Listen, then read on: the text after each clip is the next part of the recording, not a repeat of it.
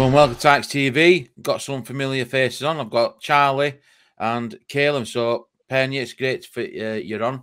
So, Kailem, I'll come to you first, mate. I saw your picture on social media. You were at Port Vale. So, what were it like at Port Vale, mate? Well, we played well. The atmosphere, we got behind them. First goal straight away. What else could we improve on that game? I couldn't see all. Just couldn't see out apart from a win. I'll take that all day long, mate.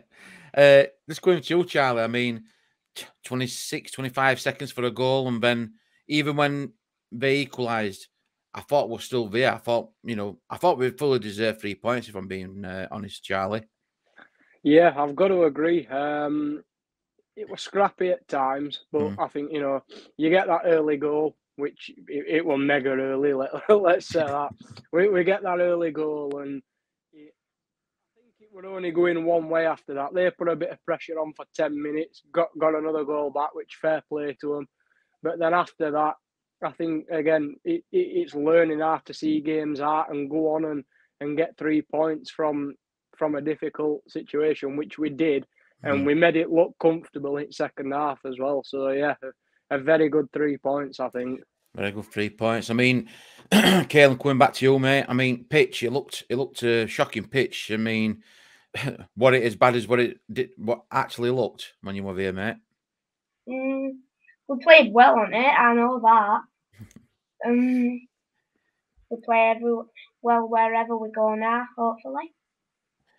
I mean, Charlie, I mean, looking at pitch, I mean, it looked like we had to go a bit more direct with some of those balls going through midfield. I know Luke O'Connell and Herbie Kane did well, and that was probably one of the reasons why Russell came off at half time and brought Phillips on to give us a bit back more directiveness up front, because it did look terrible. In patches it looked poor, didn't it? In some places. Yeah, I think pitch played a massive part of that game on Tuesday. I mean, it is a terrible pitch, and it was showing as well. We were more direct. There weren't as much float at football as what there used to be, or as what there is in most games.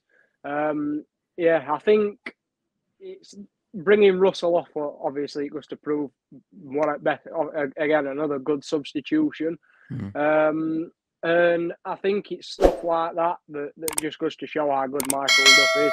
And it's good that, obviously, from what he said, Russell, he kind of understood why he got brought off as well. Half time, he was jeering lads on, which, yeah, it's pitches poor. And for me, I don't think no pitch in League One should be as bad as that. I understand not all football clubs have got the financial stability to have big things, but a pitch is standard. But you look at it in another context, that might be their style of football. They might have got used to playing on a pitch like that. So it works both ways. Yeah, good point that, mate. We've probably adapted to that pitch and, upset a few people when we come down there. Kailem, going back to you, mate. I mean, it's your birthday on Saturday. You're going away at Cheltenham on Saturday. What's your take on Cheltenham? Are we going to be coming back with 3 points here, mate? Is there going to be any changes? Would you see any changes for that game? Well, Max Waters, I've seen not loads of him, but looking at what he's been doing, he's been a good player. But I wouldn't put him in starting for Norwood, because Norwood and Cole up front, they put the work in. So you keep the striking partner as it is, then? Yeah. Okay. I'd keep Kane in, Herbie Kane. He's been doing well lately. Taking some good runs. Mid, getting a bit strong. Still can work on it. But really, I won't make any changes. Wrong team. Keep as it is, then. I think it's probably a good shot. I mean, I think Waters is out, but it's straight red, so I think he's got another 2-game ban. But I get where you're coming from with Norwood and Cole up front. Terrich and Shaw came on, didn't they, in second half and mixed it up a bit like. So options there. I mean, Charlie, going back to you, mate. Would have been many changes? You're probably looking at Russell again in that area, but pleasing to see as well that injury front that Luke Thomas is all being well going to be involved somewhere or another, whether it be just in squad or on bench. I mean, start to come back, and we keep on about it, don't we? Competition in places. Yeah, sorry about that, pal. Missus was shouting me as they do when it comes to this. But yeah, I wouldn't be making too many changes. I reckon he probably will drop Russell and put Phillips in there. It's nice to see Luke Thomas coming back. I think that is going to be one of our biggest. Be like a new signing, that, won't it? Yeah, it will. It'll be one of our biggest attributes, him coming back. I won't be dropping him into the team straight away. Again, he's fresh from injury. He's not going to be fully fit. I'd be leaving him. Might bring him on for the last 15, 20 minutes. Give him a bit of a run out. Which, again, he can still make an impact within that 20 minutes. But I won't be making too many changes. Yeah, I mean, looking at team what start against Port Vale and, carrying on from weekend as well, going into Port Vale game, you like look at it and you think the substitutions have been made at right time. Obviously, at weekend, at home, they've got made at right time. Again, in Port Vale game, you kind of saw it and he adapted to it and he saw it straight away. And what's pleasing for me to see as well is that the players aren't getting monk on them. They're not like throwing a strop. Yeah, they're going to be upset to come off as a sub. But again, at end of game, they're acknowledging fans and they're all in it as I think it's a more happier United Barnsley that I've seen for a bit, especially from last season. Yeah, I think players understand more why they might be brought off, and they understand that it's not that they're not good enough. It's just that a certain game, what one player might make more of an impact than what they do. Yeah, and it's not a personal thing, is it? Like, yeah. No, and that's what's good. None of players are taking it personal. They all know there's a reason to it, and I think at minute a lot of players are in that mindset where if I play 45 minutes, but he can do a better job because of this, obviously, because of where the game's going, I'm happy. As long as we get 3 points, that's all that matters, because it does seem like we've got a strong unity and a strong bond, and every player is understanding their role a bit more, but understanding what, that there might be a couple of changes at half time. There might be a change half an hour in. And as a footballer, you've got to get used to it. It's what happens. It's all about getting 3 points at the end of the day. Yeah, and not an individual. Obviously, individual players will make their own contributions, but it's a team effort altogether. And at the end of the day, Duff's there to do a job, and he says he's going to be on block if you don't get it right, and rightly so. Players are acknowledging that, and it's pleasing to see. Kailem, going back to you then, mate. I mean, what score are you going for? What score prediction? And who do you think is going to be influential player for you on today at Cheltenham? Who do you think is going to be a standout player for Barnsley? Well, I think the score will be 2-1 Barnsley. But he's been playing strong. I mentioned him earlier. Probably Herbie Kane. He's been making some good runs. Nobody can outrun him, really. I think putting some good challenges in, back and forth.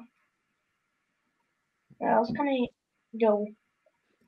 You're going for Herbie Kane. I mean, it's a fair point back, Kailem, to be fair, because I mean, I know Luke O'Connell gets all plaudits and that, and Herbie Kane does a lot of running off at ball and probably don't get mentioned as much, I suppose. I don't know about you, Charlie, but I think, we seem to like sometimes have a look here became for, it's a miss and like what has been Vera Barts. But again, it's a good compliment between them both and understanding what we've got at minute.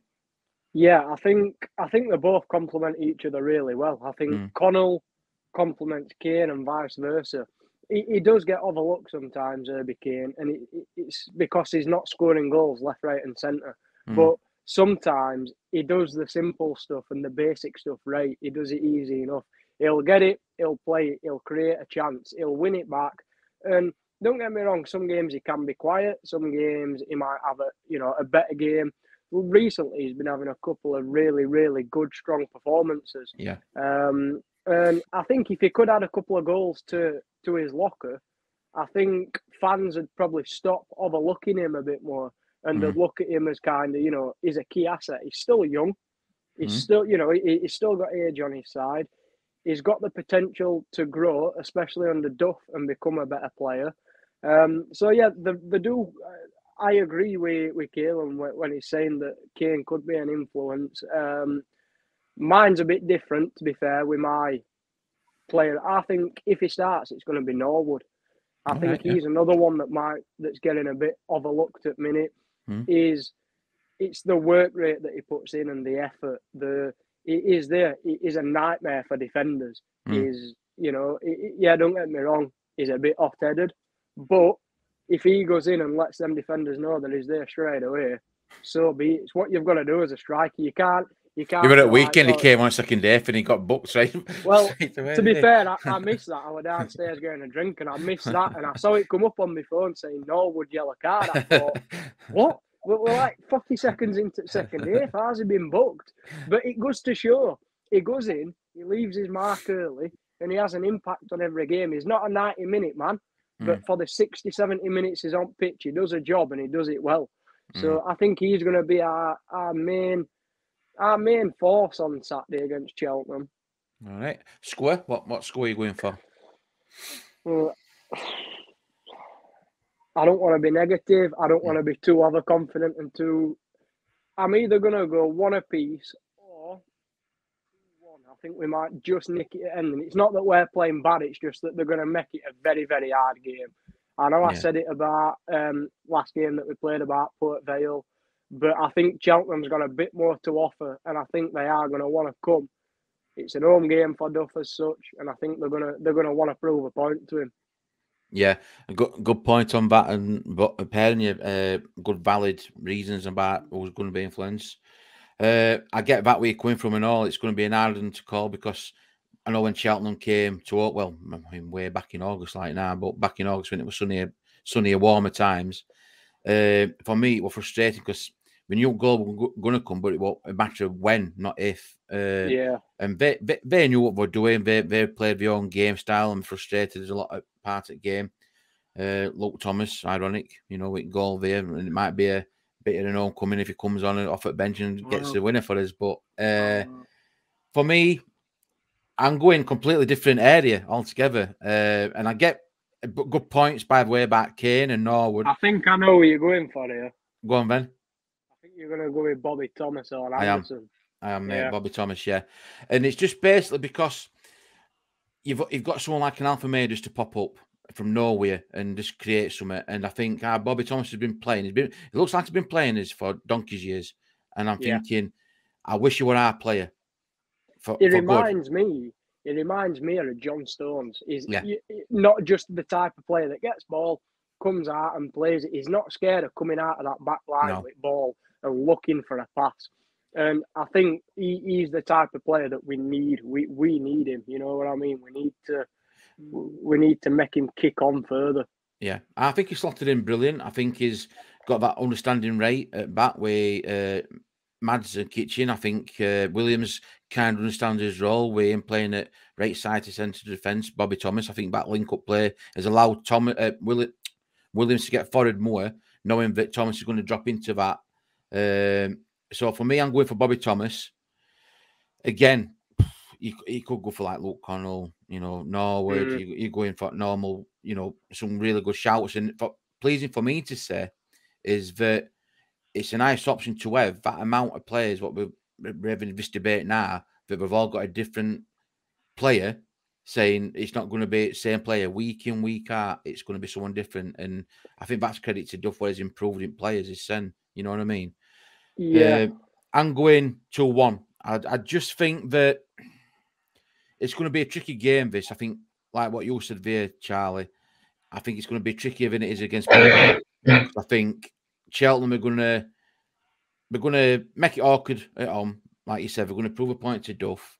And I think if we start off like we do against Port Vale, I think then fine. But if we don't get a goal in the first 20 minutes, I just can see it being a bit of a... So Cheltenham be more happy with a point, I think, than we would, even though Cheltenham are at home against us. Do you think... I agree with you. I think, and I don't know why, I've just got a bit of a feeling that I think Tedic might come on and get winner for us on Saturday. I I'll think check that. if he's on bench, Mm. especially with what Duff's saying as well. You know, he looks like a different player since he's come back, which you know he has done. I think it's good that he's coming back and he's coming back with a bit of fitness. He knows what he's got to do now. He knows the point he's got to prove, and it's another option. I mean, Ollie Shaw, we need to see him a bit more because at minute he's not getting enough game time. But that's because Cole and Norwood are doing the right things. So doing what we're doing, yeah. It's hard to push, especially a striker at a team when they're both doing right things. But like we've said, Norwood is not a 90-minute man. So for me, that should give Shaw some motivation to push and think, you know what, I want to have a go up there with him. Yeah. I think Norwood and Shaw, you call a bit of a rest. I think Norwood and Shaw would be a really, really good partnership, me. I really do. Good shout. What about this one for you? I'll chuck this one back at both you and Kailem here.